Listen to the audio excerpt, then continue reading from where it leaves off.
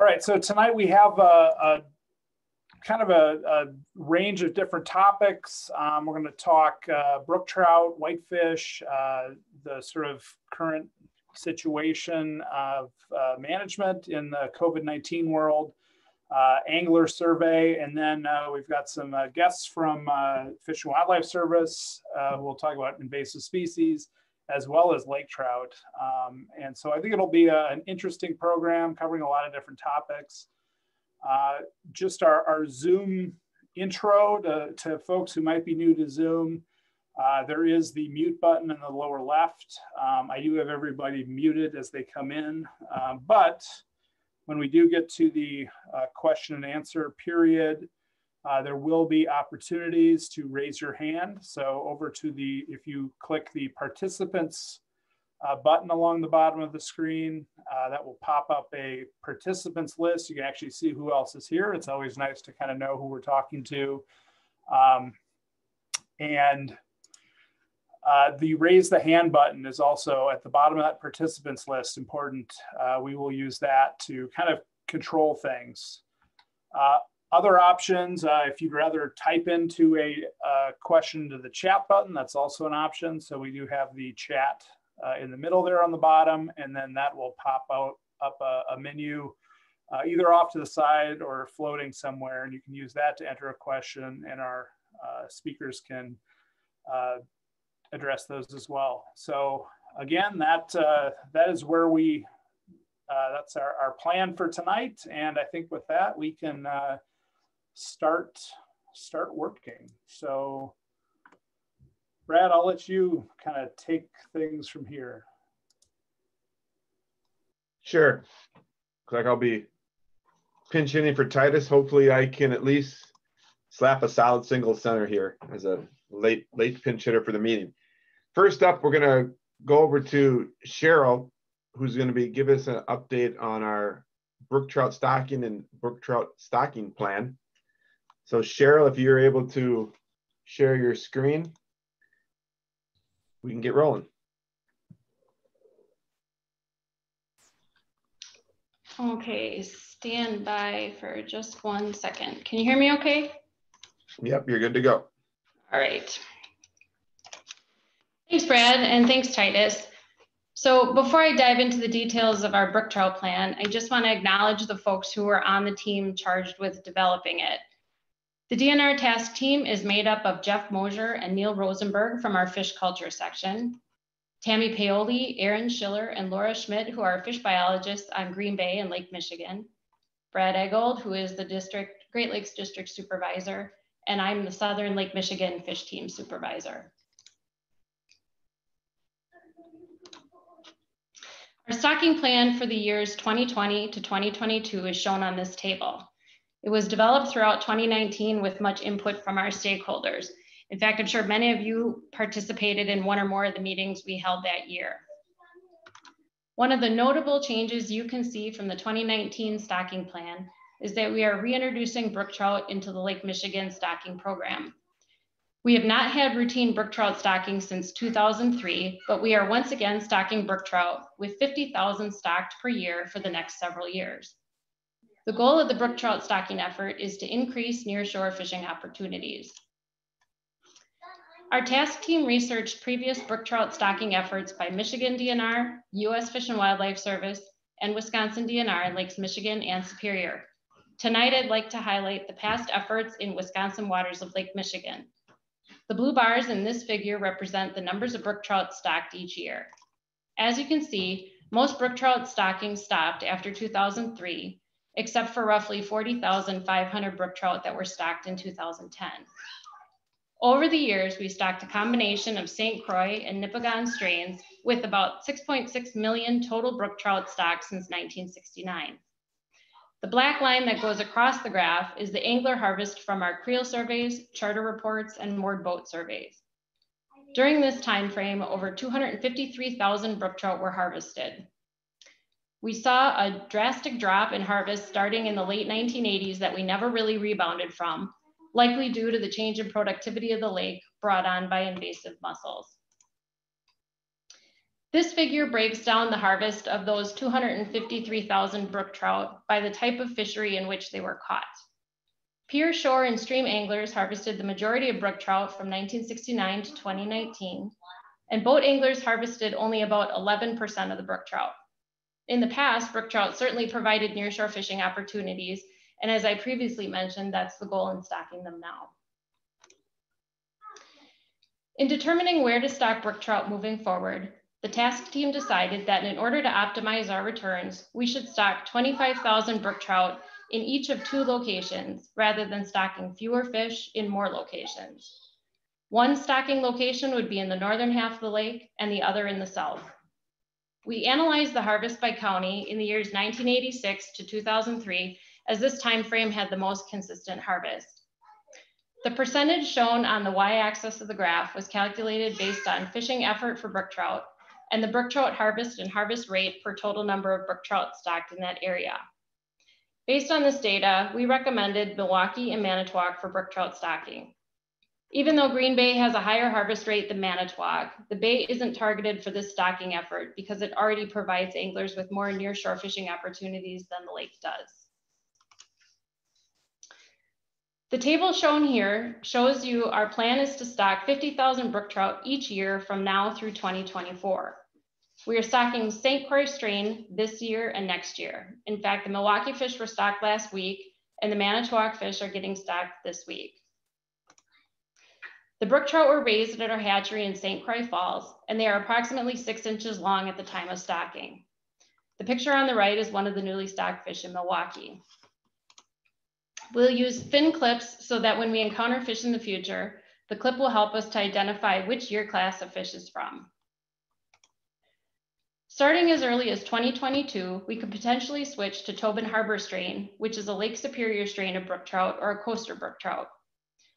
We would transfer those eggs from the U.S. Fish and Wildlife Service Iron River Hatchery to our St. Croix Falls hatchery to raise. There is a logistical hurdle to clear with stocking Tobin Harbor strain, which has to do with the bacterial pathogen that was found at the Iron River hatchery. The hatchery was disinfected in 2019, and they now need to test negative for that bacterial pathogen for 3 consecutive years before we would consider accepting their eggs at St. Croix Falls. There are some unknowns with this bacteria, so it's not 100% clear at this point if we'll be able to stock the Tobin Harbor fish in 2022. However, we do have the ability to continue stocking the St. Croix strain if needed. Evaluating the brook trout stocking program will be done using our existing sport fishing data, which is made up of our Lake Michigan Creel Survey program, mandatory monthly charter boat reports, and moored boat surveys. We created benchmarks for this study based on the data we collected when we were stocking brook trout in the past. The benchmarks we will use to define the success of the program include an annual harvest of 500 to 1,000 brook trout. The annual catch should be 1,000 to 2,000 brook trout, which would account for catch and release angling that isn't factored into the expected harvest.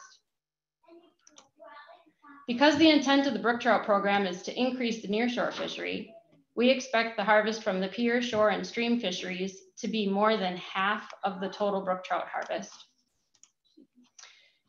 Directed fishing effort, meaning the fishing effort by anglers specifically targeting brook trout, should be more than 15,000 angler hours per year.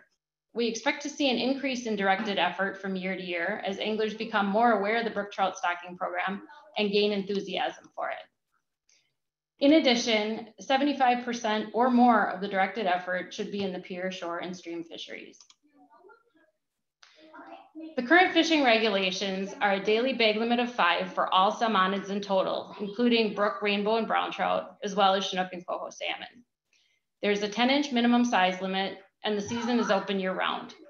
We are not pursuing any changes to these regulations currently, but that is something that could be looked at in the future if needed. The current state record brook trout for outlying waters is 10 pounds, 1 ounce, and 24.5 inches long. It was caught back in 1999. Will the record stand or will it be broken? Only time will tell. With that, Brad, I believe I have time for some questions. Yeah, people got about 5 minutes or so for questions. If you want to raise your hand, we'll call on you if there's any questions on Cheryl's presentation.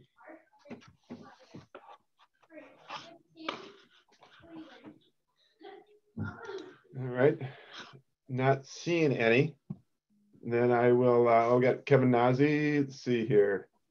I think I can unmute you. Go ahead, Kevin.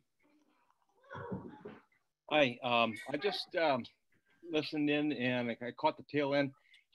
Did she say that 25,000 were only going in 2 harbors? Yeah, that's correct. Oh, go ahead. Gotcha. 25,000 to Manitowoc and 25,000 to Milwaukee. Okay, who decided on those 2? And also, I believe the creel misses the majority of brook trout caught in the past. Spring and fall are the prime times. And back in the day, I mean, I've lived here my whole life. I never was creeled in spring or fall when we caught brook trout in the Algoma Harbor. I just feel it's a disservice after all this effort to get brook trout stocked again, and they don't move a lot, to not stock them, at least a token stocking in all the harbors. So our creel survey starts March 15th and it runs through the end of October at all of our lakefront areas. Of course, it is hit or miss if you're going to encounter a creel clerk when you're out, because they're on the move. They don't spend all day in one area. So I understand that you may have not encountered creel clerks in the past, but we did analyze the past harvest and looked at fishing effort and all of those things for brook trout, and that's how we settled on Manitowoc and Milwaukee. And maybe you missed it. I heard you said you came in a little late, but we as a task team, the DNR task team, who was looking at our options and how we were going to handle this, we decided it was important to stock 1 harbor in the northern half of the lake and 1 harbor in the southern half of the lake. And Manitowoc in the past had performed better than the other counties to the north. Okay, I still think that in order to keep people excited outside of those 2 communities, if you're going to stock brook trout again, it really only matters to people in those communities. And I really believe that you could have put 5,000 in each, or whatever that number might be, and had at least that opportunity to 5,000 fish near shore is a lot of fish, even if only 100 of them are caught. I mean, it's a lot, and I just hope that can be reconsidered again in the future, so this doesn't become a permanent thing. Yeah, Kevin, one of the things we looked at, and we took a lot of information from our mass marketing program and Chuck Bronte, Matt Kornis, and much of their work looked at analyzing what batch or what size batch sizes should we stock so that we can detect, how well they're performing out in the lake. Granted, it's not quite apples to apples comparison, but they did a lot of work on this, came back with about a 25,000 fish lot, give or take, to whether we're doing steelhead or Chinook, so that we can actually determine how well a certain stocking is doing by location, etc. So we use some of that knowledge in setting up this particular protocol. But obviously, with that said, there's more discussion, and I think if we would stock fewer fish, we're going to see it's going to be harder and harder to analyze how well the stocking actually is working. I honestly believe in the power of social media nowadays, and people are posting pictures and information all the time from all the ports all year long that really doesn't always match the creel. And I really believe that the creel misses, honestly, a vast majority of fish that are caught from shore and pier, because it's so random, and it's a half an hour here and there on a whole day. So that's just my feeling. I'm gonna leave it at that. But I really hope that you would consider farming these fish out all over the place, no matter what the data says. Okay, go ahead, Jerry. You might have to unmute yourself. Yeah, can you hear me? Yeah, go ahead. I'm going to agree with Kevin on this as well. I guess I'm not picking on Manitowoc, but I believe that the fishing effort is not there. There's plenty of other ports that have a lot more fishing effort and would be well suited for these fish as well. I think Kevin hit it square in the head. Is that it's kind of a disservice to everybody on the Wisconsin side that there's only 2 ports being stocked with these. I think it should be all over. I think each port should get a percentage. of these fish. I don't know that I necessarily believe that these should just go to 2 ports. So I don't even know when this discussion had come up as far as where these were going to be stocked. I never heard anything or seen any notice about that. Right. Go ahead, Bob. Do a couple more and then we'll move on. Cheryl, just a quick question. The picture you showed of the brook trout going into it looked like the Milwaukee River over by Lakefront Brewing. Is that Lakefront Brewing? Yes, it is. Thank you. You're welcome. The only question I have is, I was not there because we did not know the date. How was the predation? How was the aerial predation? It's underneath an overpass, so I wouldn't think there were a lot of cormorants and seagulls. I am just looking for maximizing survival. Yeah, that's fair. I was not there when they were stocked either, but I did not hear of any issues from the 2 truck drivers who were on site that day. Very good, thank you. And we'll finish up with Keith and then we'll move on. And we can, there might be some time at the end here for other additional questions or per what Titus has to say. Go ahead, Keith. You might have to unmute yourself.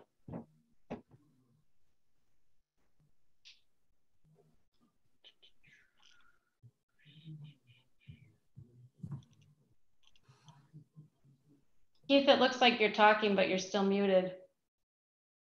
See if I can unmute him. Oh, okay. Can you hear me now? There we go. There we go. Okay, a little something came up and said unmute, so I hit it. So just as an observation, as avid brook trout fisherman, any consideration taken to the upstream movement of these fish, you know, where anglers could get, say, Algoma River or whatever, that's better than other ports, you know, where, you know, we used to get them in Green Bay and Little River, about 200 yards from where I'm sitting right now. It was a great fishery, whether it was in the lake or in the streams in the fall. So any consideration on that, or just consideration of out in the lake fishing? And that's all I had. That is something we've talked about for sure. It's unknown at this point, really, how these fish are going to behave, and that's something we'll be watching over the next several years. It's been so long since we've stocked brook trout in Lake Michigan, and as you know, it's a vastly different ecosystem now. So it remains to be seen. Will they fall in love with eating gobies and hang out in the harbors more, or will they run the rivers? I don't know. We'll find out together. All right, thanks, Cheryl. And let's move on to my presentation about our Lake Michigan Lake Whitefish process. Let's see if we can fire it up here. All right, so we have been working on a Lake Whitefish information comment gathering process for many months now. And we've been working with a variety of stakeholders, commercial fishermen, interested stakeholders, anglers, etc., to quite simply discuss information, listen to comments, suggestions, and basically the main objective, as you can see there, is to learn and have ideas on how to properly manage this important sport fishery and commercial fishery of Lake Michigan. It's a fairly lengthy process right now. We have created a scope statement that was approved by the Natural Resources Board several months ago. There's a long process to go from a scope statement approval to actually final rules and regulations. We're right now in this box here 14, which can be quite a few months in length. Total time to potentially work on this idea, put forth regulations that finally get put into rule and law, can be up to a 30-month process. We put out a draft timeline, and we're essentially right here in November, where we've developed some really overarching draft management options, which I'll get into a little bit later. Obtaining comments, and then working through May and June of next year, where we're going to have to start drafting rule language if we want to hit the end of this 30-month process. Then it goes into internal and legislative review, which can be long and laborious. And hopefully in the back end, at the latest, we would have these rules in effect in 2022. But obviously, depending on how this last row of review goes, it could be a lot shorter if we have fairly internal and legislative review in a more timely fashion. We've had a lot of meetings to date. We've had public meetings. You can see 3, and then the 4th one is highlighted coming up November 17th. We've also attended, and members have attended, the Lake Michigan Commercial Fishing Board meetings. There's been 2, and there's 1 slated for November 12th coming up here in a couple of weeks. So we've had a lot of meetings, talked about a lot of information, and we present a lot of information. So this is everything that we've done to date at these meetings. You can see the wide variety of topics and information that we provided, ranging from movement patterns to what we're doing with our whitefish comprehensive study out in the bay. And lastly, what we did last meeting was look at management options moving forward. I'm going to touch on some of those right now. We broke it down, and there obviously could be a few more here, but I broke it down into 3 main components. One is our electronic fish harvest reporting system. And then are we going to look at any regulations related to season zones, gears, and then obviously the biggest one, and that is regulations related to the quotas and current quotas in the system. For our electronic fish harvest reporting system, we have an online system through a web-based system that allows the commercials to report their catch through that system. It's fairly simple. It has a home screen that you're seeing here. You can look at recent entries as well as add new entries each day. These cards that we have here can be pressed, and they flip around showing you the crew and the boats and any contract permitted fish. Probably the one hallmark of the system is that on this front page, it will show the commercial fishermen by lake, zone, and species what their current quota is, as well as how many fish they have yet to catch, or how many fish they've caught year to date. And we hope to, at the end of this process, make this mandatory for all commercial fishers of the Great Lakes. In addition, if we have something that's going quicker than the 30-month process, some kind of special initiative, season, etc., we would have the electronic fish harvest reporting system be enacted at that time. We also talked a little bit about allocation, particularly in the bay, between the sport and commercials for any whitefish quota that's gets established in Green Bay. And we looked at past history, and essentially we've done it 50-50 split by weight. And we've also done it 50-50 split by numbers. And based on the size of fish that get caught, that translates, as you can see, into about a 40-60 split by weight. So we had a good discussion on that and 2 possible ways to move forward during this process. And then lastly, we are talking a little bit about quotas in the Green Bay and Lake Michigan. And here is a figure showing the colors in yellow, green, and blue are the current commercial fishing zones 1, 2, and 3. And on top of that are overlaid Wisconsin management units 1, 2 before this red line, and then 3 through 6 going down the coast. As if you've been in attendance, Scott Hansen has been working on a catch at age model for waters of Green Bay, which is west of this red line, and then Lake Michigan, which is east of this red line. So moving forward, a framework for looking at quotas will be presented, as I'll say in a little bit, November 12th Commercial Fishing Board meeting. In Green Bay's management units 1 and 2, what is our harvestable surplus? How many fish are we going to hold back for assessment? And then determining what the commercial quota and recreational quota would be for Green Bay. And the same thing for Lake Michigan and management units 3 through 6. Do the same thing with that.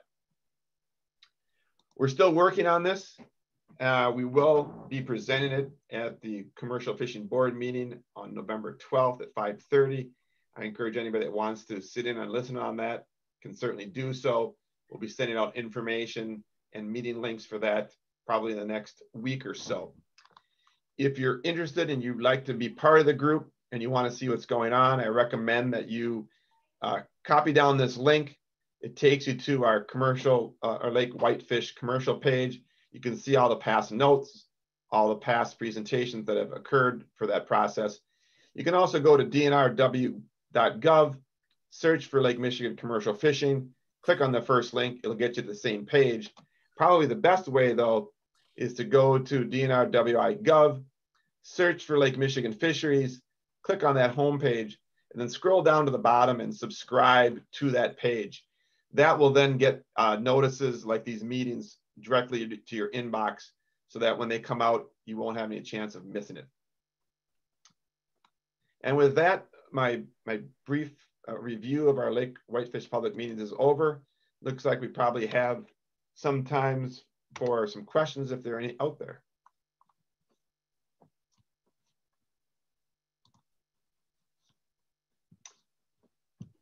Go ahead, Charlie.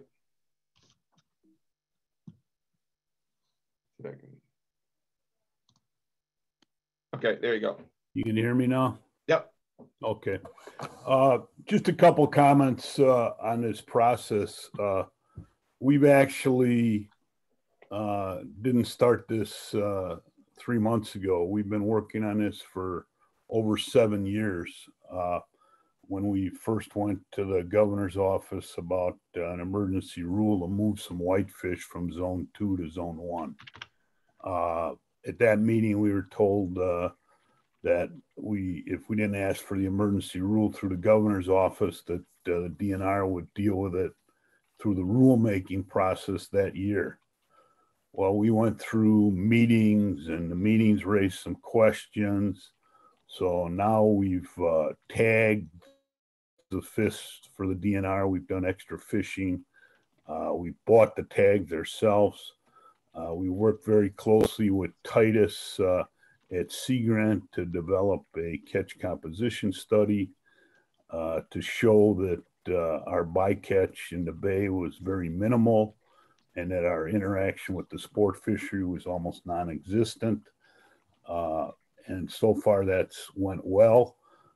We've now brought UWGB into the study and we're sponsoring a graduate student who is going to write a thesis on it. So we just finished the 3rd year of that 2-year study, and there's been some issues with getting monitors and stuff, so that's why it's ongoing. We've been asked to hire through the UWGB LTE to work with the grad student for next year. So in this process of filling in this 20-year gap in data that, you know, because the commercial fishery has not been monitored in the bay at all, we've put quite a bit of effort into it. We had passed a motion at our meeting a couple months ago that we believe that for next year, with this huge harvestable surplus in there in the lower bay, that we should raise that bay quota probably through an emergency rule and add 200,000 pounds to the bay quota. So not only would that help the commercial fishery as we're coming out of this COVID year, which has been difficult for business, but it also would greatly enhance this study. One of the things we're trying to predict with the study is what's going to happen if we fish more fish. So according to the 50-50 split that's being talked about, which is really not really germane right now, it may be down the road when the fish diminish. But if the harvestable surplus is 2.25 million, as EOB and Scott's stock analysis shows, if we fished another 200,000, we still, between the sport and the commercial fishery, would only be fishing 1/3 of that harvestable surplus. So we're looking to get that on the table here. And we've had some very productive informational meetings with this task force that's we're informing about how the study goes, but we're ready to move forward. We need to do something. The stuff in the lake is concerning. One of the problems with the lake is that Zone 2 has bay fish and lake fish, and it has a lot of fishers in it who are not doing much fishing right now. So the quota system, you know, with our permanent transfer system, people have spent a lot of money acquiring quota in different areas. So how we make that work now that we're running a model for the bay and the lake, when it used to just be one model for the whole state, is going to take a little time to sort out. But the 5-year average harvest in Lake Michigan is around 646,000 pounds. That's for Zone 2 and Zone 3 in the lake. And the suggested model number is 600,000. So we're not endangering anything in the lake as we work our way through this process. So that's kind of where we're at on the fishing board and as fishermen right now. I just want to add that in there to Brad's comments. Thanks, Charlie. Thank you. Yeah, no problem. I'll just give you a super brief update. What we've been doing during this pandemic in general. I think many of you have seen some press releases, etc. We've primarily been doing all of our fish culture things that we've been doing as far as getting eggs, getting them in the hatchery, and stocking fish. We just sent out, as Cheryl mentioned, a press release that said we finished up our stocking on Lake Michigan with these brook trout. We had previously stocked out the fish as of June 1st as well, putting the fish, as Cheryl outlined in the stocking table, our commitments for the new quotas that were established starting here in 2020. So they've been up and running this entire time. They've had some procedural things that they've worked out in the hatchery system to try and keep different crews on at different times. In addition, we have been able to collect steelhead eggs in the spring, as well as Chinook salmon in the fall. We're currently collecting coho salmon eggs, and we went out today to look for sea frell and brown trout brood stock so that we can ensure that we get enough eggs for our sea frell program. So our fish culture system is humming along per normal. As far as what we've been doing as far as surveys, pretty much the surveys that we can do with limited staff, 2 to 3 people, following all the protocols we're all familiar with in terms of safe distances, etc. We've been able to do. This started out in maybe late May or so, where we were able to start doing some of our regular type surveys, and we've continued to do those throughout the year. So we've been lucky. We've developed a lot of protocols for operating the RV Kornis, as well as some other surveys that we've been able to do, maybe slightly altered plans where we'd normally go out with 3 or 4 people. We're attempting to do it with 2 people and collect the information that we need. So it's been an interesting process. We've learned a lot and probably learned some efficiencies as far as doing some of these surveys, maybe with less staff moving on in the future. But we've been doing what we can during this time. We have a lot of the stuff that's been accomplished during this year. Any specific questions anybody has on that, on my very brief update to keep us on track? Bob. Thanks, Brad. Just a quick question. I've talked to Cheryl. I think I talked to you too. We just spent $30 million-ish on Kettle Moraine Springs.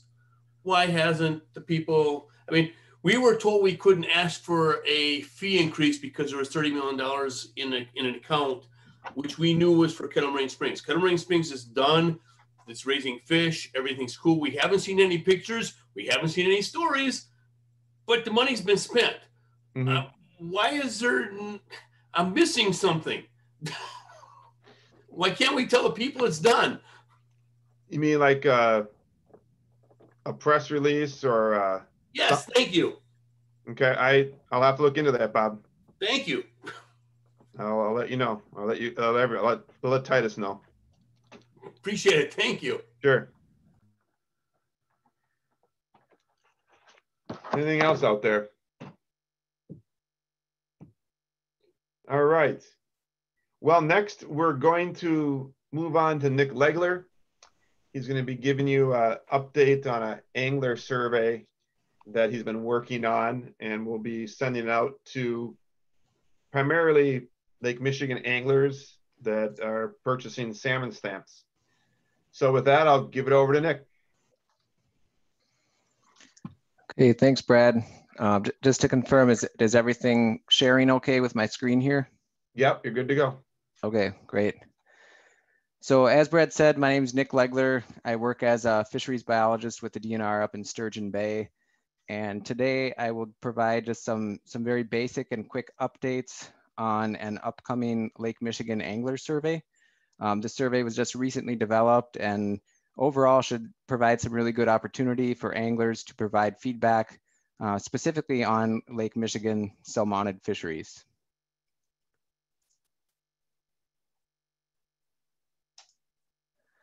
So again, my update today is going to be pretty quick. I have 7 pretty basic slides that simply will describe the kind of the what, the why, the when, and the how was this Lake Michigan angler survey developed.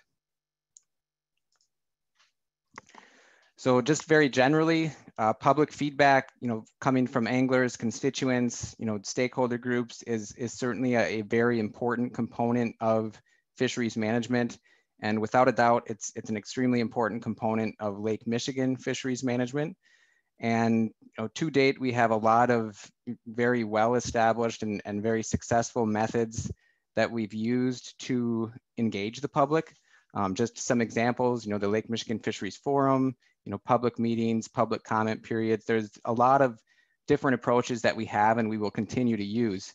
But we really have never done kind of a more formal kind of comprehensive angler survey.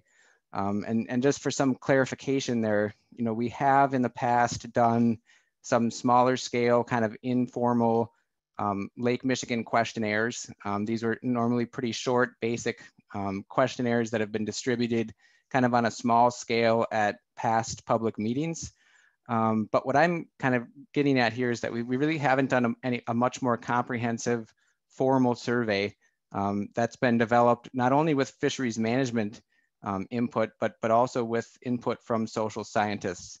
And that's what this survey here is going to try to do.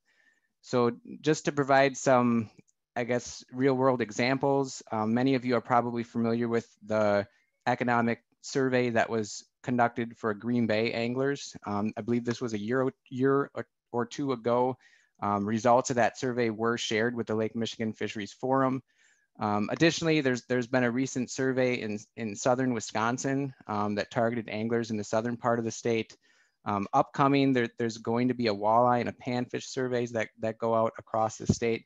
But again, there really hasn't been one for Lake Michigan. So just some additional background info. DNR Fisheries Management had a statewide training session back in March. This was right before COVID hit, so it was actually an in-person meeting held down in the Dells. And at that meeting, there was a social scientist, Bob Holzman, who gave a very good presentation on stakeholder engagement. And among the many things that he discussed, one of them was the use of a formal stakeholder survey to help gather feedback from anglers. And from that, this idea kind of sparked that maybe we should do this for Lake Michigan. And since it's developed. So the survey itself was developed largely with DNR's fisheries management policy team. And I became involved largely because I served as a member at large on the policy team for about 4 months earlier this year. And then certainly DNR social scientists, particularly Bob Holzman and Lauren Bradshaw, Lauren especially have played really big roles in developing this angler survey. So what is the purpose of the survey and why are we doing it? The purpose is simply to better understand angler behaviors, awareness, and opinions regarding Wisconsin DNR salmonid management on Lake Michigan. again, we have a lot of very well established past and ongoing methods for public outreach, and these all remain extremely important. They have and will continue, but this survey is just kind of another method that we hope to use to efficiently and effectively engage anglers and get additional feedback from the people that are out there fishing the lake. So when and how will the survey be distributed? The survey itself will be going out later this week, and it will be an online survey conducting using SurveyMonkey, and it will be distributed via email. So we actually took a random selection of 5,500 anglers that were pulled from DNR's Go Wild licensing record system. So we pulled these from two different sets of anglers. One was Great Lakes salmon and trout stamp anglers that were purchased during 2020. And then we also pulled the list from 2-day Great Lakes fishing licenses also purchased during 2020. And it will be going to both resident and non-resident anglers. So again, a random sample of a pretty large set of anglers that will be getting the survey. And then what exactly will the survey entail? Overall, there are 36 questions that will be asked on the survey. And I won't go into the specifics of the questions today, but just to give you a general idea, the questions are divided up into 5 primary sections. So it looks at general experiences fishing in Wisconsin. It will look at Lake Michigan salmon and trout fishing experiences, focusing specifically on the recent 2020 season, angler preferences, fisheries management and science. And then the last section is simply information about you, information about the angler. So overall, we touch on a lot of different topics within the survey and hope to gather a lot of really useful information and feedback from anglers. So lastly, when will the results be available? We expect to have preliminary results available from this survey by February 2020, so a pretty quick turnaround. These results will be analyzed and summarized by DNR social scientists. Again, Lauren Bradshaw from Madison is playing a big role in developing the survey and will also help out with summarizing and analyzing the results. And overall, I really look forward to seeing the results and then ultimately sharing them with the group once they become available. So in conclusion, I'm pretty excited about the survey. I think it's going to be another great opportunity to gather a lot of really useful feedback from anglers. There are 5,500 anglers again that will be receiving the survey randomly. There's a possibility that people in this group here tonight will be getting the survey. And if you do, I certainly encourage you to participate in the survey, and we'll thank anybody in advance for any feedback that they'll be able to provide. So again, that was fairly quick, but I just wanted to give the group a heads up on that survey. And if there are any questions or comments, I think we do have a little bit of time for that. Thanks, Nick. Any questions for Nick on his angler survey? Hey, Nick. Yep, Bob. Yeah, just a quick question. Conservation patrons, were they included? I believe so. I didn't have it listed here, but I know in the discussions that I had with the social scientists that we did discuss the conservation patrons. So it was acknowledged, and I'll have to double check with the social scientists to see if they were included. It's my belief that there's a bigger population of people that buy conservation patron licenses just to have everything inclusive than what's understood at times. Sure. Yep, I can check on that. Thank you. Any other questions for Nick? All right, it'll be exciting to see the results when you get them in. Thanks, Nick. Next, we'll move on to a presentation, I believe, on early detection and monitoring efforts for aquatic invasive species in Lake Michigan. Who do we tab for this presentation here?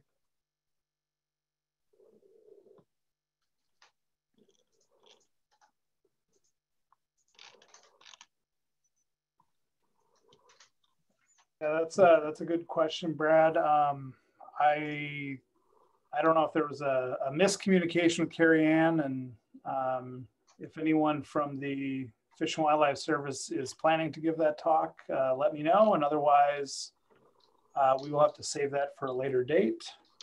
Okay.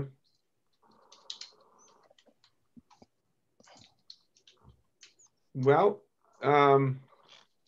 either Susan or maybe Chuck can give us a heads up on that if we're gonna move on to Matt. Hey, Brad, it's Susan. My apologies. I know she ended up going out into the field over in Michigan this week last minute, but I'm not sure what's going on. My apologies for that. I'll just move on to Matt.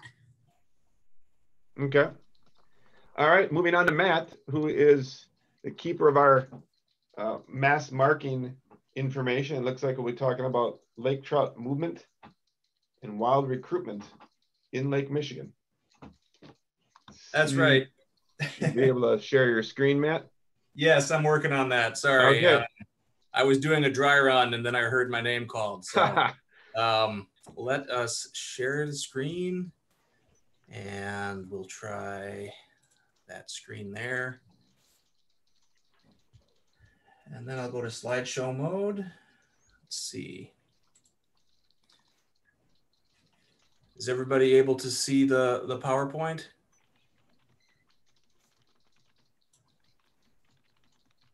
Yep, I can see it. Yep. Okay, excellent.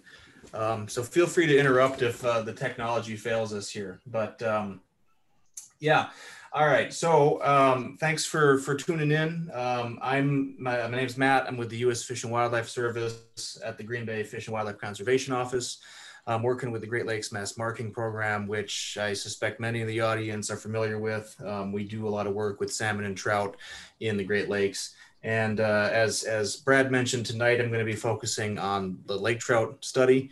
I'm going to try to move this over so that I can look at the presentation camera. I guess that's just not, I'm not going to be able to do that. So if I'm not looking at the camera, it's because I'm looking at my slides. And so lake trout movement and wild recruitment, that's going to be the topic tonight. So just some brief background here on lake trout. Lake trout have been the focus of rehabilitation efforts in Lake Michigan since the 1960s.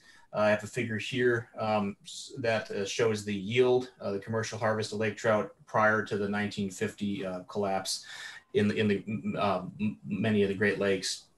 This rehabilitation effort has been built on stocking, harvest regulations, and sea lamprey control. And the two things we're talking about tonight are pretty central to the rehabilitation effort. First, updated movement data on lake trout are needed for stock assessment models and also for a study that's helping us understand the genetic origin of wild fish in the lake. And then second, the relative abundance of wild lake trout recruits. We estimate this annually to help monitor progress towards rehabilitation. So with that, a very simple outline focusing on movement first. That's going to be the bulk of the talk, and following that up with wild recruitment. So our partners for the lake trout movement study include many of the agencies around the lake, all those that participate in the Lake-Wide Assessment Plan, or LWAP, that's the spring gillnet surveys from which many of these fish were recovered. That includes all 4 states, as well as the Little River Band of Ottawa Indians, the Grand Traverse Band of Ottawa Indians, and the Little Traverse Bay Band of Ottawa Indians, as well as the USGS. And we also received some pretty good feedback from the modeling subcommittee, from the technical fisheries committee. So I'm highlighting Mark Ebner, Rick Clark, Steve Lenart, and Dave Carafino for their contributions to this as well. So movement among interconnected regions is a pretty important thing for understanding and assessing fishery stocks. And this is exemplified here by Atlantic salmon migration patterns in the Atlantic Ocean, where they migrate annually thousands of miles between spawning and feeding grounds. So while lake trout are moving on a much smaller scale than that, their movements are still important for understanding the fishery. And lake trout movement was last assessed in 2003, almost 20 years ago. But this particular analysis relied pretty heavily on assumptions from the literature, because at that point in time, only fish that were stocked at a few priority sites received tags. So Since then, starting in 2010, all hatchery lake trout released into lakes Michigan and Huron have received a coded wire tag from the Great Lakes Mass Marking Program, and this has allowed this fresh evaluation of movement. So with this study, we had two main objectives. First, to estimate the percentage of lake trout moving among statistical districts post-release from all of the mass marked cohorts, which was the 2010 year class forward. And then to look at the origin of lake trout harvested in different areas of the lake. So it's kind of looking at two sides of the same coin. We're looking at movement data in both instances. The first objective relates to how fish are moving relative to where they were stocked. The second is how they're moving with relation to where they were landed. So for all of this, the tagging and tag extraction, bread and butter, the mass marking program plays a pretty key role here. The hatchery fish are receiving adipose fin clips to identify them as hatchery fish, as well as coded wire tags. And this is done using an automated system that tags fish between 7,000 and 10,000 fish per hour, which is about 2 or 3 fish every second. We have several photos here showing the exterior of the trailer on the top left, the interior on the lower right.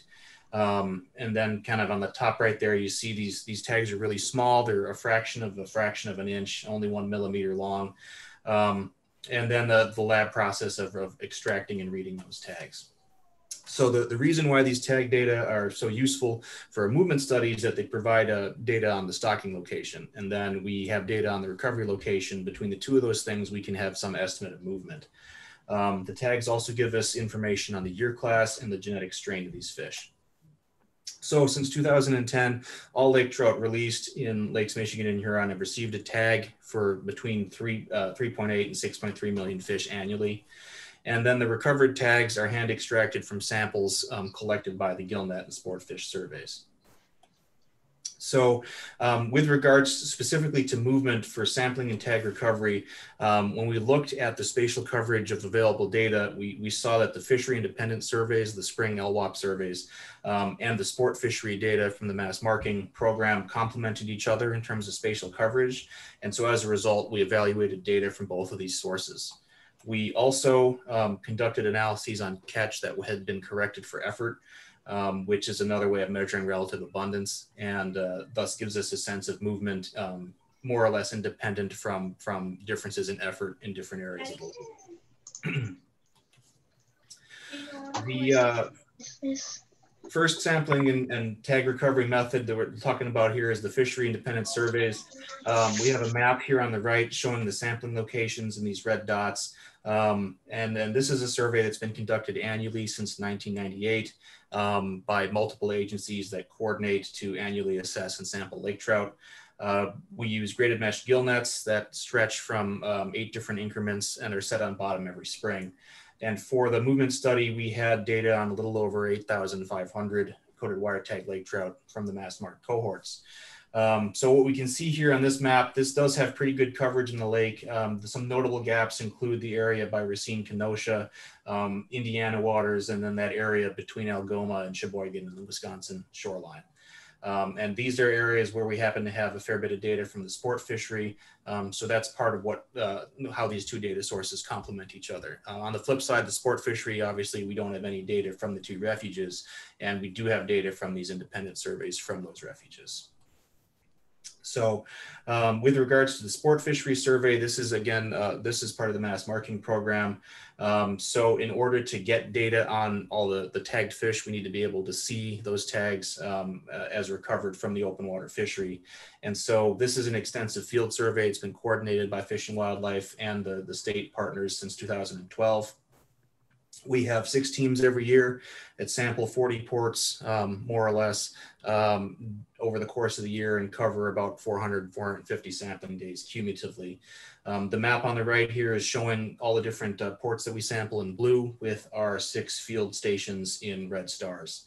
All told, every year we've seen between 15,000 and 22,000 fish, which amounts to between 3,000 and 6,000 lake trout. And so from this survey, we had a little over 4,600 coded wire tag lake trout. So all told, this movement data is being informed by a little over 13,000 fish. So moving on from the methodologies here, first objective to estimate the percentage of lake trout moving among statistical districts post-release. I'm just going to go through a series of maps showing you these results. And so to orient you to these figures, in each map, you're going to see an area highlighted in yellow. This represents the area of the lake where the lake trout were stocked. So in this left map, you're seeing lake trout that were stocked within the Northern Refuge. On the right map, you're seeing lake trout that were stocked in non-refuge waters of MM3. The percentage values are showing the percentage of fish stocked in that yellow area that moved or were recovered in different areas of the lake. And so they summed to 100%, plus or minus 1% due to rounding over the course of the entire map. So some things that we learned here, if we start with the Northern Refuge, we see a little over a third of those fish, 36% were recovered within the refuge. This provides some indication of what proportion of those fish are being protected from exploitation because they're remaining in a refuge. We see about a quarter of the fish moving towards the Manistee area and the tip of the Door Peninsula, a quarter of the fish moving east into the rest of MM3, and then the remaining fish moving southward in Lake Michigan, mostly being recovered in the area near, I'd say north of Sheboygan through Sturgeon Bay, and then the similar area of the lake on the Michigan shore. On the right map, we're looking at fish stocked in non-refuge area of MM3. And you can see right away here that those fish are a little more localized in their importance, with about 3/4 being recovered in that same area of the lake. And this was a pretty common pattern. If we look at fish that were stocked in nearshore locations, those lake trout were pretty localized in their importance, the overwhelming majority being recovered either in the district where they were stocked or in an adjacent district. Whereas our 3 offshore locations, that'd be the Northern Refuge, the Southern Refuge, and then Illinois, which is mostly Julian's Reef, fish stocked at those 3 locations had a little more broad dispersal, which we'll see shortly. So moving southward from Northern Lake Michigan, on the left, we have fish stocked in Grand Traverse Bay. It's not really a surprise to see that most of those fish were recovered in Grand Traverse Bay. That's something we see even with the Chinook salmon, which move a fair bit more than lake trout. Even with Chinook, the Grand Traverse Bay is the exception to the rule. And so here with lake trout, we do see pretty much nearly all those fish being recovered there, with a handful being recovered in Northern Lake Michigan outside of the bay. On the right-hand map, we're looking at fish stocked in MM5. This is the area of the lake near the port of Frankfurt. And one thing we noticed here and with the several other Michigan nearshore districts is that, again, most of those fish are being recovered where they were stocked or in adjacent units, but the fish tended to have more of a southward movement. So in this case, we see about half the fish recovered in MM5, only 11% of those that left, 11% went northward, whereas about 40% went southward, predominantly in the area near Ludington and then Muskegon, but a little bit being recovered even further south than that. This tendency towards southward movement continued for fish stocked in MM6. This is the area near Ludington and is shown on the left-hand side. Roughly a third were recovered there. Again, 11% recovered northward, and the remaining of the fish being recovered southward. Fish stocked in MM7 and 8. So we didn't have discrete tag lots for those 2 units, and so they had to be combined as one stocking unit. And with a unit so large, it's not a surprise we saw about 80% of the fish recovered there.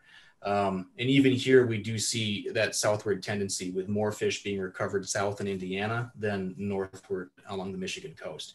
I don't really know why that is, but that's a pattern we saw, as you see, pretty consistently for these districts on the Michigan shoreline. So now if we look at the far southern end of the lake, on the left, we're looking at fish stocked in Illinois. The vast majority of these fish are stocked at Julian's Reef. Because that's a little bit offshore, we think that's why we see a little bit more broad dispersal for fish stocked there.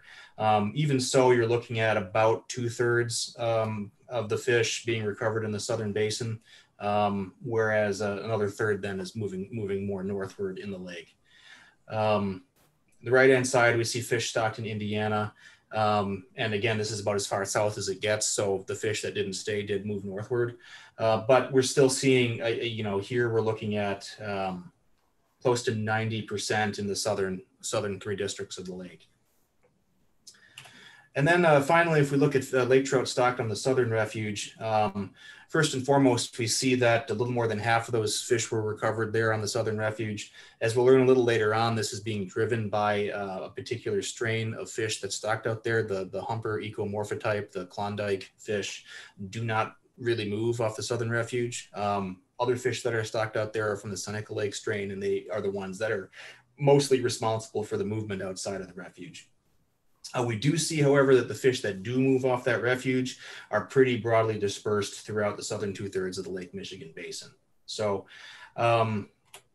you might notice we didn't really talk about fish stocked in Wisconsin waters. That's in part because we haven't had any lake trout stocked in Wisconsin waters for the last couple of years.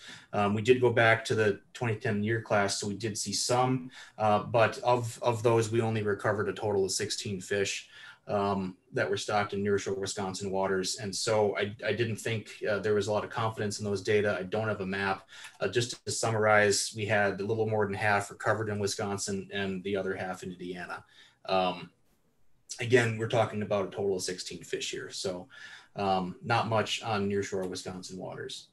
So what are some general interpretations of these data? So first, if we compare the present data informed by tags to the old data, we do see some notable differences in areas where tag data were previously unavailable. So the example I have here is the fish stocked in MM5. On the right-hand side, we see the data from the Elliott 2003 study that previously looked at this. Based on literature values, that study assumed about half of those fish would remain where they were stocked, and then a quarter of each would move into the adjacent districts. What we've learned from the tagging data is this southward tendency. If we look at that same district stocked in MM5, we do see about 50% staying there, but the fish that left did not do so in an equal proportion north and south.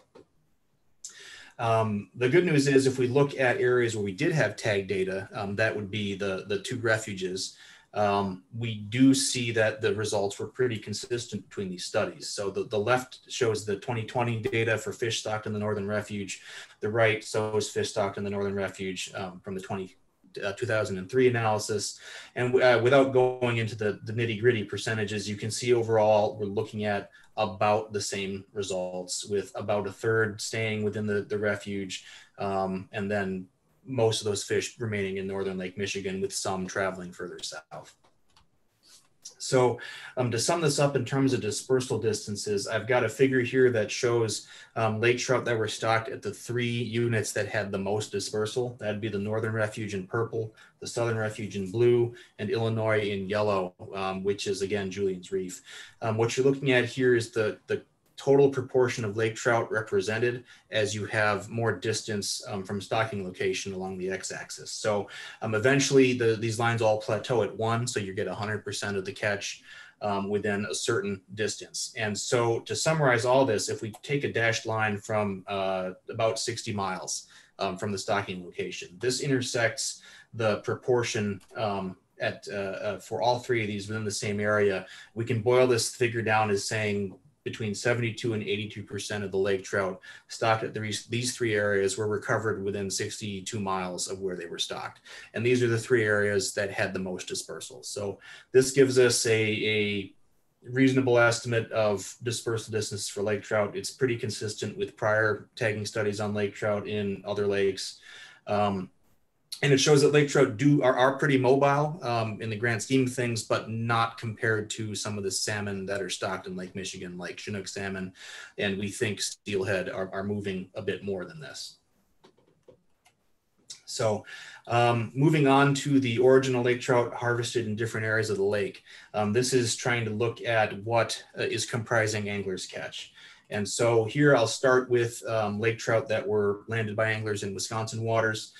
For this figure, you're looking at the percent of lake trout from each origin location. We're going to have the northern refuge in blue, southern refuge in black, Illinois in green, and then nearshore waters, which are predominantly Michigan, but some Indiana waters as well, in this kind of orange yellow. So what we see in Wisconsin is that the vast majority of fish are from one of these 3 offshore locations, between 80 and 90% or so, depending on the recovery unit. And we're going from north to south as we look at the recovery units. So WM3 is this area by Sturgeon Bay. WM4 is like the Manitowoc area. WM5 is Sheboygan, Milwaukee. WM6 is Racine, Kenosha. And so we see the contribution of fish from the northern refuge more or less decline as we get farther south in the lake, with pretty steady contributions from the southern refuge and Illinois waters. Recovery patterns in Illinois and Indiana were pretty similar. And then if we look at Michigan waters, where most of those nearshore fish are stocked, it's not a surprise that we start to see a greater proportion coming from nearshore locations, particularly in MM3, 4, 5, and 6, which are probably the most heavily stocked in nearshore areas of the 1836 treaty waters. Even so, we do see in Michigan waters pretty important contributions from the northern refuge in the northern units of MM2 and 3, and important contributions from the southern refuge in MM6, 7, and 8.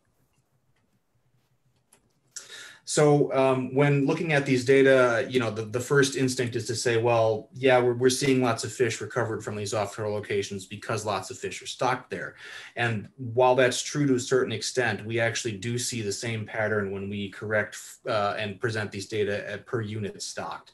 So this is the same data shown for lake trout catch per 100,000 fish stocked.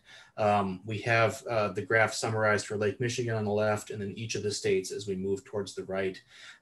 Those offshore locations are represented by the blue colors. Julian's Reef first had the highest return rate in each state, and Southern Refuge second highest in each state. And then we can see some contributions from the Northern Refuge as well. But at that point, we do see more from nearshore waters in certain areas of the lake, particularly Michigan and Indiana. But what this is telling us is that the fact that we're seeing lots of lake trout that were stocked offshore in angler catch, it's not just because there's a lot of fish stocked off there, it's because there appears to be some sort of difference in the return rate that could be attributed potentially to differences in survival. You know, these offshore locations, we are talking about stocking fish in high priority areas that are historically important spawning habitat. It's really good habitat for lake trout. They're offshore, they're protected from exploitation. It shouldn't be a surprise that they would survive at a greater rate than fish that are stocked near shore. And then those fish that do move near shore become vulnerable to anglers and are representing a fairly sizable proportion of angler catch. Something else we've learned from these movement data is that the two refuges in the lake appear to be acting as sources for other districts. So these two maps on the left, we have fish stocked in the Northern Refuge. On the right, fish stocked in the Southern Refuge. In this case, the percentages don't sum to 100 across the map. That's because they represent the percentage of fish within each unit that were stocked in the Northern Refuge on the left and were stocked in the Southern Refuge on the right. And what I've done here is highlighted the percentages that were more than 14% in red. So that gives you this visual depiction. If you combine the two maps in your minds, you can see that these two refuges do provide a fair amount of fish that are recovered by anglers lake-wide. So with regards to the movement data, so one caveat here, the preliminary evidence from coded wire tags from the late 90s and 2000s suggested that movement rates tend to increase with older fish up until about age 12. And this particular study, all fish in this analysis were age 7 or less, with most being age 4 to 6. That's just by virtue of the fact of when we started tagging fish again. So there is a reanalysis planned in about 5 years. When data from mass marked fish ages 4 through 13 would be available. This would likely result in a little bit higher dispersal than what we're seeing here if the preliminary evidence from legacy tags proves to be accurate. So what I want to do next is just highlight 3 different research applications of these movement data. I mentioned at the beginning that they're needed to help update stock assessment models. One of the more recent efforts was to start looking at stock assessments in the non-treaty waters of Lake Michigan, which has been spearheaded by Rick Clark and a number of others. So these movement data helped them to establish these stock assessment units, which are the 2 light gray ones here in this map. help to estimate movement among the stock assessment units in the lake. And that in turn is incorporated into the models that estimate annual mortality, which is shown in this figure as A. These are preliminary data showing a little bit higher mortality in northeastern Lake Michigan than in southwestern Lake Michigan. So that's one aspect that these movement data has proved really helpful. I mentioned strain-specific dispersal. So this is the actual data showing the differences in movement for 2 strains stocked in the Southern Refuge. We did not see a whole lot of difference among most of the genetic strains in terms of their dispersal. But for the Superior Klondike strain, this is a humper ecomorphotype that in their native range in Lake Superior are known to sort of hang around reefs or humps, hence the humper phrase. At least in their native range, they're not known for a lot of movement. And we've kind of seen that here as well.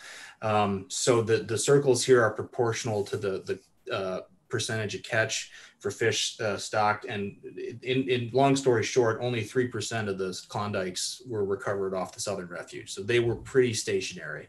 By contrast, the Seneca Lake fish that were stocked out there, about 3/4 were actually recovered off the refuge. So much more mobile and being recovered throughout the southern 2/3 of the basin.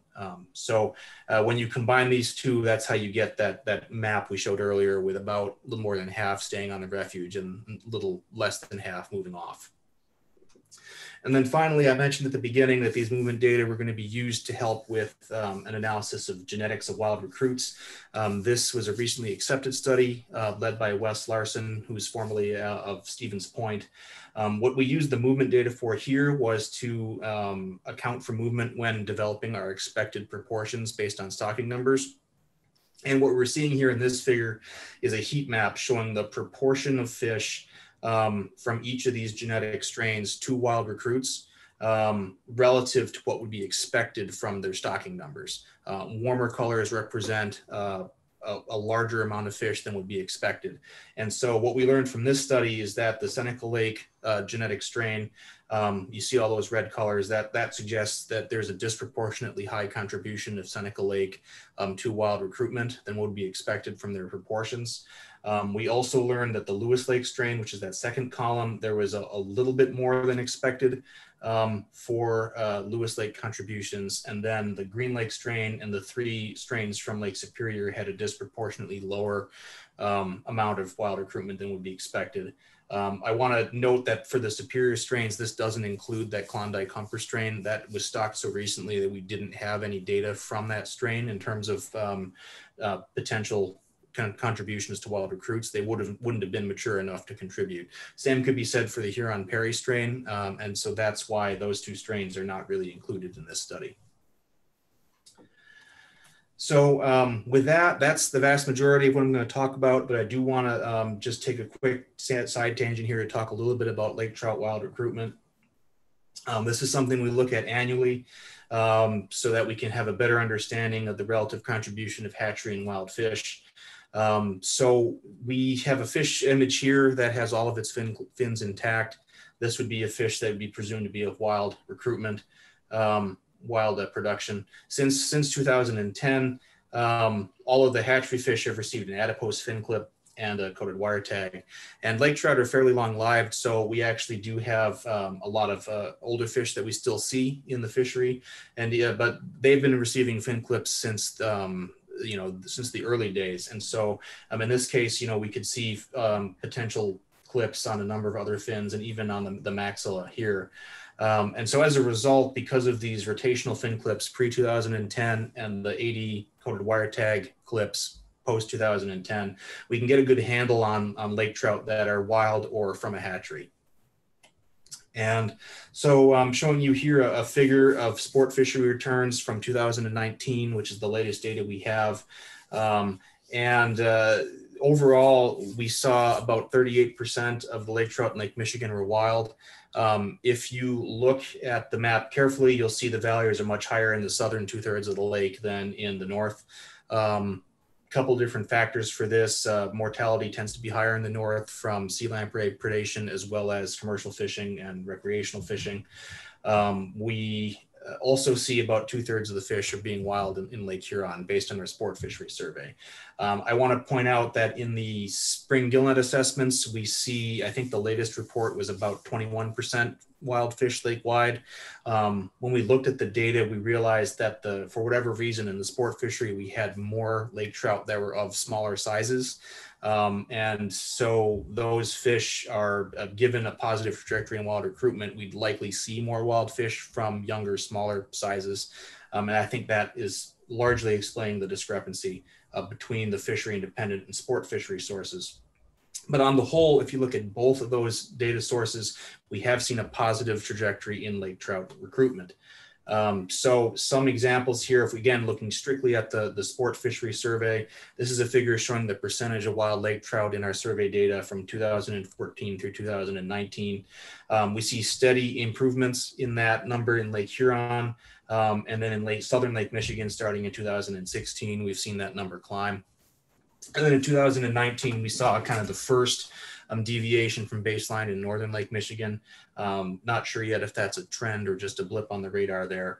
And if we look at the catch per unit effort, we know that this is being driven by wild production and not just a reduction in hatchery fish. So this next figure is actually showing wild lake trout catch per unit effort in the sport fishery. We see those same positive trajectories overall in Lake Huron and southern Lake Michigan. With that 2019 blip for northern Lake Michigan. So this is very positive news for lake trout. It's not quite at the point where, based on management benchmarks, we are ready to declare victory, more or less. I don't think we're quite at a point where we have a self-sustaining population if you look at some of the management benchmarks for abundance and age cohorts and whatnot. But it's very promising to see this improvement for wild recruitment of lake trout. So to close here, just a few take-home points before fielding questions. We saw for movement, and for whatever reason, this is not showing the header, but for movement, we see that lake trout were usually recovered within about 60 miles where they were stocked, and that would include the district where they were stocked and adjacent units. There it is. So dispersal was similar among all the strains except for the Superior Klondike humpermorph. That appeared to rarely move away from their stocking location. We saw that the offshore refuges are protecting some fish from exploitation and are sources of lake trout for nearshore areas.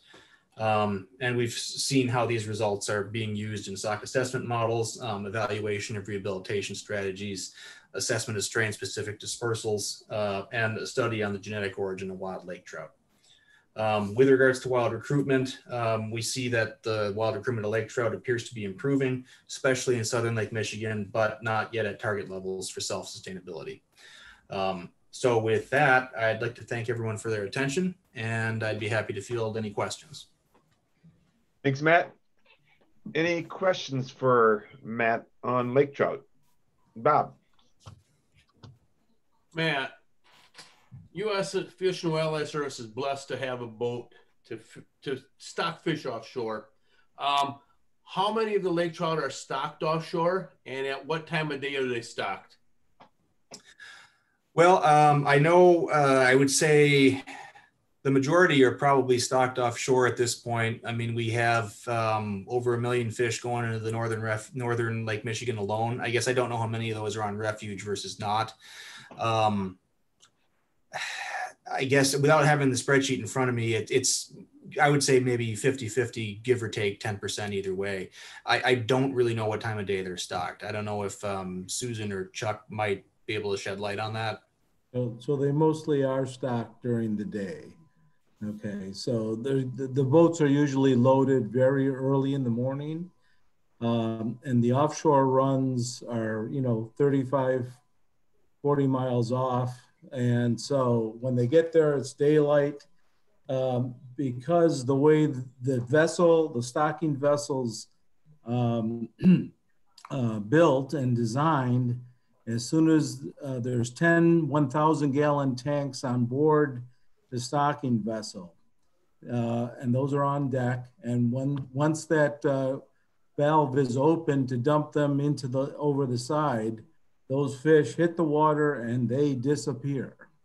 Okay, so it's not like you know, a stocking event you would see with a hatchery truck at a marina or something. It's very different. So you're concerned, Bob, about bird mortality and things like that, right? Aerial predation, correct. Yeah, this minimizes that. That's why we designed the vessel that way.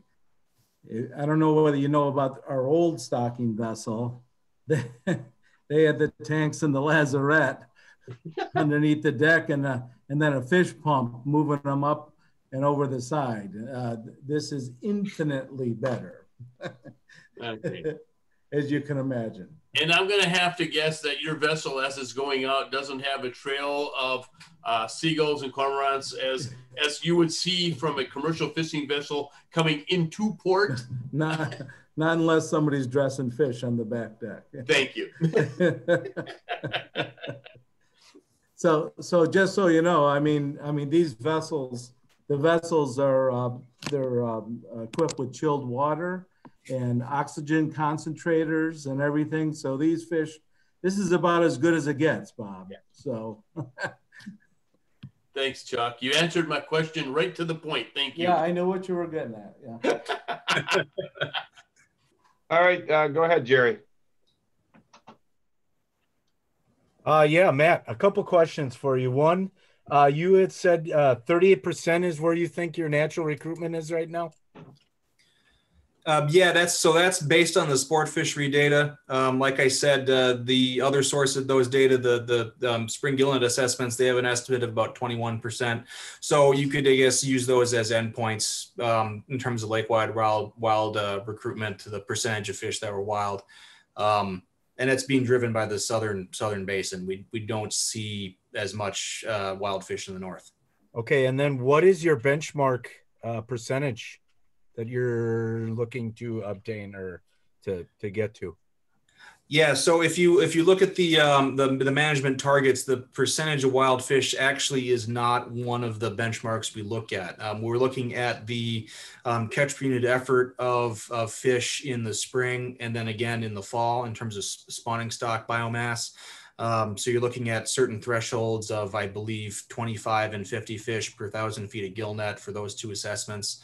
Those are two of the benchmarks. There's another benchmark looking at the age cohorts of the spawning stock, looking to have at least, I think it's 7 or 10 cohorts that are at least 7 years old. Lake trout tend to have a much stronger likelihood of wild recruitment if you have a robust amount of parental stock of varying ages. And lake trout don't start to reproduce until about age 6 or 7 in the lake at the earliest. So those are the management benchmarks we're looking at. That said, you know, like I said, there's not a management benchmark for a percentage of wild fish, but you know, I'd say that we started seeing increases in wild fish only 3 or 4 years ago in most of the lake. So, you know, consistent with the fact that those other management targets haven't been met, we're still looking to hopefully see a little bit more sustained wild recruitment, you know, again, before we would declare victory. Okay, and one other question for you. Do you have your stocking numbers for 2021 for Lake Michigan? I believe we do, but I don't know what they are offhand. Is there any way to get that information? Yeah, I believe we could get you that information. Do you have a way to contact you after the fact? Actually, so Susan's telling everyone yes. Susan, do you know those numbers offhand, or? I do not have them in front of me, but I do have the spreadsheet and everything, so I can send that to somebody who can share it with interested parties. I think they're very similar to the number of fish that went in this year minus fish destined for the Mid-Lake Reef. Yeah. Right. Exactly.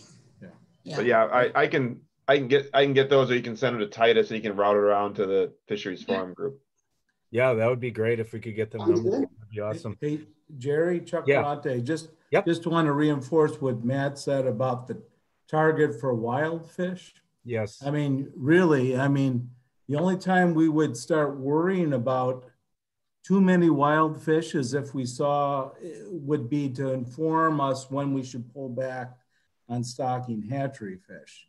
The Okay. intent of the program is to get mostly wild fish out there. Right. You know, the lake is a better hatchery than the brick and mortar that we got here. I would you know. agree. Yep. So yeah, if you want to, the brass ring is 100% wild fish, and right. do something else with the hatcheries. Okay. Can I just ask one dumb question for you? So there's been numerous fish that I caught lake trout fishing this year out of Sheboygan with different clips. Is there any way to find out or get me some information as to what the different fin clips mean, if whether that's date, whether that's where they came from?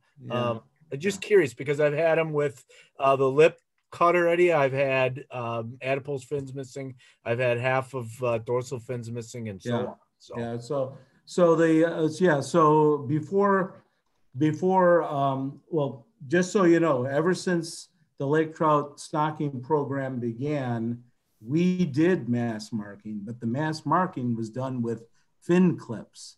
And we used to rotate those fin clips for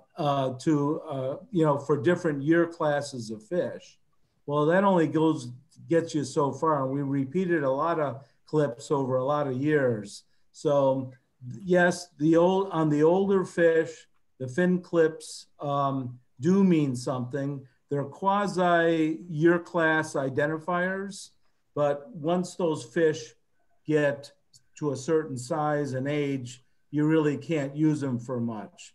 And they were not used mostly they were used for the entire plant in the lake. There were some specific clips that were used historically for certain release sites, but very few. So on these big old lake trout, if you got an RP clip or something like that, you know, chances are it could be anywhere of 4 different year classes separated by 5 or 6 years. So not all that useful. Certainly not as unambiguous as our coated wire tag fish, where if we can read the tag, we can go back and tell you everything about it. So just I put a link in the chat box to our salmon and trout fin clip list, and it has lake trout back to 2008.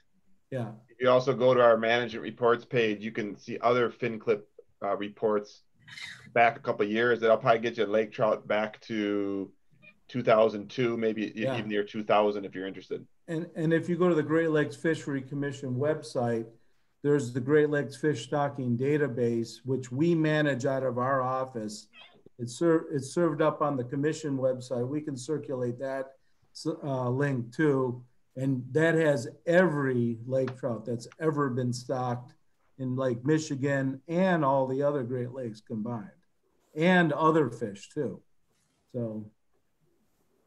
So just to give everyone a little bit of a sense of what we're dealing with, those rotational fin clips, I want to say they were employed every 5 or 6 year classes, but the fish that we see, we had been using coated wire tags at some sites since the 1980s. And, we had a coated wire tag that came back last year. We had an angler with a 34-year-old lake trout. We had 2 that were 33 in the database. I mean, those are exceptions, not the rule, but, any given fin clip could potentially represent 2, 3, or 4 different year classes, depending on the size of the fish and how old that fish is, which we wouldn't know just from the fin clip. Any other questions for Matt, or any other presentations or general comments, questions as we look to wrap this up shortly?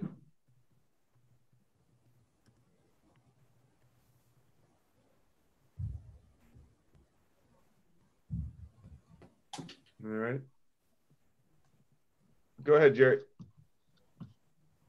One thing I'm going to agree with that Bob had said earlier today, or earlier in this thing, some positive news about the hatchery would be wonderful, Brad. I think it's time that gets out in the public via Paul Smith, whoever, to put out a positive press release, and something that, some of the people here in the forum have been grumbling and griping about for years to try and get moving.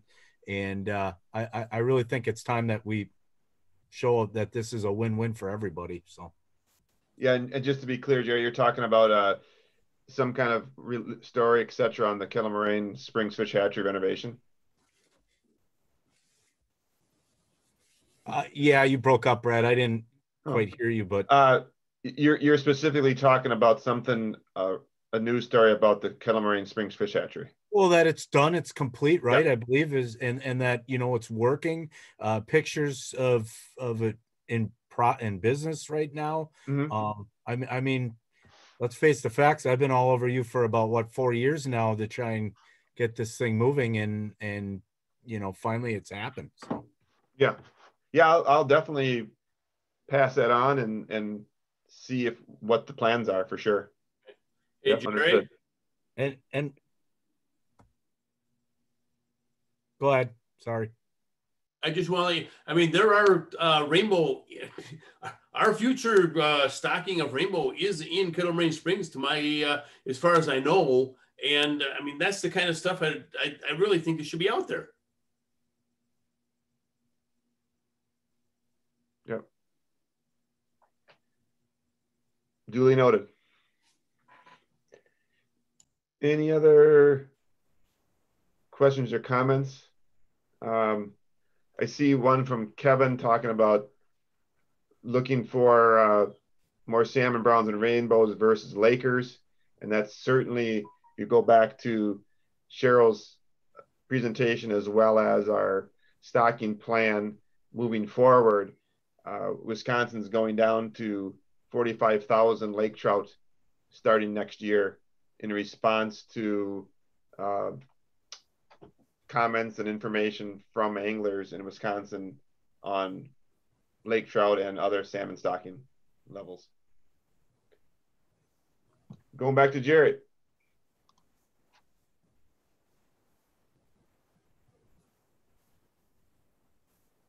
Yeah, one other thing too that I want to reiterate on is that brook trout thing. I think that needs to be looked into a little more.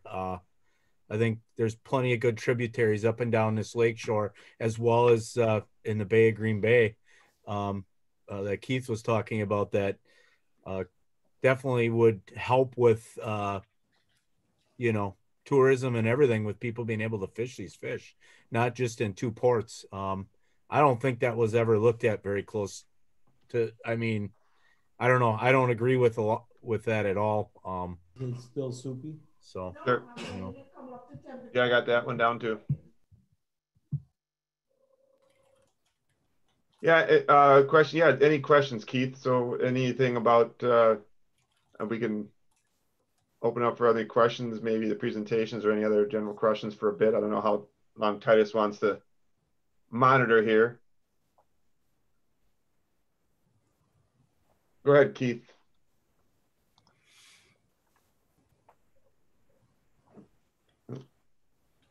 Unmute you here, Keith. Okay, try it now. Okay, I see that. And I think this goes back to what Charlie has talked about in recent years, and I have as well, as we've both been on this forum a long time, is we'd like to revisit in future about the walleye in Green Bay, and they seem to be expanding into Lake Michigan, according to Charlie's surveys in the nets. I think that's correct. About, I mean, we have the stocking numbers, you know, the models that say you can only stock so many of these salmonids because of predation, but the walleyes are included in this. And you know, you could plant, Michigan or Wisconsin or whoever could stock 2 million walleyes without any regard for what the natural reproduction is and such. So we know they're big time predators. They're a top predator. They're found everywhere in Green Bay. And I'm sure as soon as they start showing up at Boma, Manitowoc tours in the spring, when they're stocking fish, it might happen, might not happen. I don't know. But I just would like to see some lake-wide talk about the numbers of walleyes that go into the lake, because it's you know, if we're regulating everything, we talk about all this with salmonids so much. We never talk about the walleyes and their top predator. And I really would like to see more talk about this. And I know it's a multi-state thing. You know, we're right on the border, of course. So we have to deal with Michigan, we do Wisconsin. I know Tammy was on here earlier. I'm sure, you know, she knows all about this and how it's going to be a challenge, but we really need to start talking about this because we were hearing these big numbers of walleyes being reproduced naturally, but still they're being stocked pretty heavily. And we don't know the movement of these fish. I know there's studies out there that are coming out about this, but I would really like to see more talk about this in the future. More of a comment than anything, but I'd like to see it put on the discussion table. Thank you. Thanks, Keith. Anything else out there for the good of the group?